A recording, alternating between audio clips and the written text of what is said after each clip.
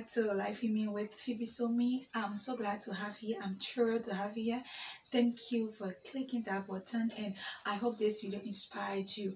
So into this episode of Create Your Best Life, it's a series that I want to do, and the purpose of it is how you can begin to create a life of your dream, how you can start to become your own best person that you are so filled up to start engaging the world and making a difference. And this video is for you if you are tired, or like you feel like you just feel like you're not doing well in your life, you feel like you are trying and you just is working, and you just feel like I'm putting my effort, I'm trying, still I'm not seeing the result that I want to see, and I'm not getting the answer that I want to get. So what should I do? Like, if you are the kind of person this video is for you. So my own example, I used to be depressed, always sad, always broken, and always saying that I was not sufficient and I was not enough, and I didn't have much to offer. The negative game, that's the place I was, until number one, I began to read the word of God, which inspired me, helped me, and God himself started to work on me, that I started to develop beyond what I even thought that I could be. So first episode of this video is asking a few questions. My aim is I just want to help you so you start to live the life that you were called here to live. Because few questions that I need you to answer, because it's really not about what people are saying about you, it's not about what someone may think about you, but it is about what you are saying about yourself. Many of the things that we go through, many of the better about the way in which we are perceiving things, the way in which we think about things, and the way we should see them. If you are a negative person, like if you used to look for a negative person before, you're gonna be talking about me, like. But I'm so grateful that I decided to start making a change. So the change starts with, the very first thing is make up your mind. So what I want you to do is let step out of the crowd and come back inside of you, so you begin to understand yourself, like, who am I? You first have to understand who you are before you can start to become yourself, your true version, to start to live the life that you were called here to live. Because God put us here to make a difference. I am an answer to your problem. You are an answer to my problem. We are coexisting. But once we float around, and most of the time a lot of people just die going a grave without ever accomplishing our purpose. But I believe that in our generation, in this generation and the generation to come, we are called to now live the purpose which we were made by God to live here. So first of all, answer the question to yourself, like, who am I? Who are you?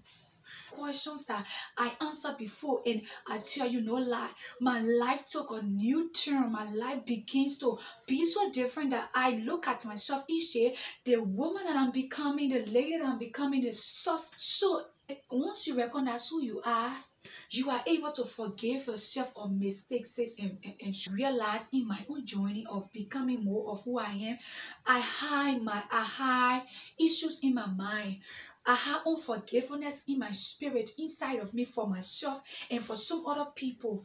So those things, especially for myself, it helped me back from going, because once I made a mistake, once I did not keep my appointment, I felt like I should not continue because I'm not deserving of what I want. So if you realize who you are, it's going to help you to ground yourself, to pick out those things, the ones that are right, those emotions, those things that are not serving you right. Who am I? Like, who really are you? You are called to make a difference, and you are a child of God. You are a have you ever thought about it? Like, why am I here? Like, why are you here? What difference can you make? This really pains my heart, like, no joke about it, especially in Africa. It pains my heart, like, I see people wake up, people just live, and they don't have a sense of purpose, and there is no sense of urgency within them that make them feel like there's a need for me, a generation, there's a need for me, my community. I'm one person, I don't believe that we need to have everything, because I already have now grown up in having all. I started from having nothing. So I don't believe that we need to have all together first before we start to know our value. And all of your values start to come when you know your purpose, know your worth of who you are. Who am I? Why am I here? Like, why are you here? What can you do? You honestly are not a random saying. Maybe you may think like that, like every problem that ever happened to you, everything that you went through, it was there for a reason, to teach you a lesson that you learn from it. Sometimes we are stubborn, sometimes we don't pay attention to life situation, we don't pay attention to our Father God for his guidance, his grace to carry us. We just do things by ourselves, and sometimes the circumstances, the outcome of it is not right. It breaks us, but yet and still, those, once you allow it to be a lesson for you, you learn from it and you become better. So why are you here? Don't allow the mistakes that you made, it should not limit you. Like, the container which you are born in should not limit your potential. It doesn't matter our skin races, our skin texture, our colors. Don't be limited by your skin color. Don't be limited by what people may say about you, because honestly, God sees us all at the same level. One thing that I tell myself, when once God allowed me and he gave me this thing and he put me in this situation, he allowed me to be in this situation, it means that I have what it takes to make it through this time. I have all it takes.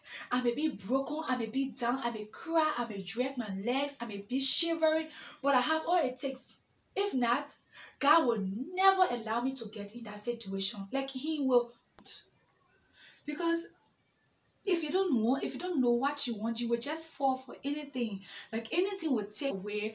People will just take you for granted. You will know, for one thing, that I want a big life. Like, I want a big life where I make impact to millions of thousands and billions of people around the world. Where I touch people's lives and I am an answer in their life, that I make a great difference in their life. I want that. So if you know what you want, once you know now what you really want, you can please go back to watch my other video. I did a video about questions to ask yourself to really know what you want in your life. That video will help you want the decisions that you make, the people that you go around, the things that you do. It will become to have a direction. You will not just be one person that will just be carried away by any wind. Whatever wind I go, absolutely not. You need to have a goal, a center where you are grounded, where you are seated. So for me, I will tell you, seated in the presence of the Most High God, where angels are, where kings and queens dwell, where the heavenly council is. That is through Christ Jesus, accepting him as your Lord and Savior. And I'll give my own personal testimony that before I started to be sure, before I started to see more of who I am, to start reflecting the glory of God, I accepted Christ Jesus as my Lord and my Savior. And that's a wonderful life. Like, that's a wonderful life. I should not just go in that video. I think I need to do another video about my own testimony. But I've been seeing yourself, how you have been viewing yourself, because you are actually, so this is the first episode of this series I'm going to be doing of how you can create your best life. First of all, answer these questions. Who are you? Why are you here? What do you want? What kind of life do you want? Because if you don't know the life you want, you will not know how to go about it. That's an example that I gave. I went somewhere and I saw some students. There were few students after the university entrance. They were trying to enroll, and some of them did not really want to do the course, but they just, I don't know, for some reason they just went into the course because their friends were going to do the course. And that was like, did you even give it a thought? Did you even think about it? Like, why am I doing this course? Why am I studying this career? Why am I carrying on this path? Because every decision that we make, every result is taking you to a destination. And every destination that you carry, every destination you take is taking you to a destiny. So what destination are you taking right now? What are you doing that within the next 5 years time, you are going to be proud that you started that project, you started that endeavor, you started that soul winning, you started that life in Christ, you started that prayer. What are you doing right now that's going to just evolve you for that future person that God wants to breathe? Because this is the era, this is the time, this a trumpet that is blowing, that you need to get up. Africa especially. I don't know why I keep on saying Africa in this video. I really did not intend to keep on calling Africa. I'm from Africa and from Liberia, and it's beautiful. Yeah, you can visit Liberia sometimes, but Africans, we need to get up to take this stand. The destination that you are carrying on today, within the next 5 years time, where your life is headed, will you love the destination that you are carrying, that you are going with within the next 10 years time? Will you love to see where your life is? Will you love to see the result that you have?